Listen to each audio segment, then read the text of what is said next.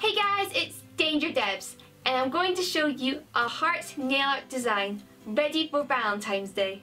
The colours you need is white, light pink and dark pink nail polish. You need base coat and top coat. For equipment you need a tub and one dotting tool to make the heart. Let's begin. Start by painting your nails white or pink for the background. I did both colours. Before I started the design, I did a draft to help me. First, apply light pink polish on a small dotting tool. Then concentrate in making the letter V on your nails to make a heart. Next, use the same dotting tool with a dark nail polish and make another heart. Take your time and don't rush.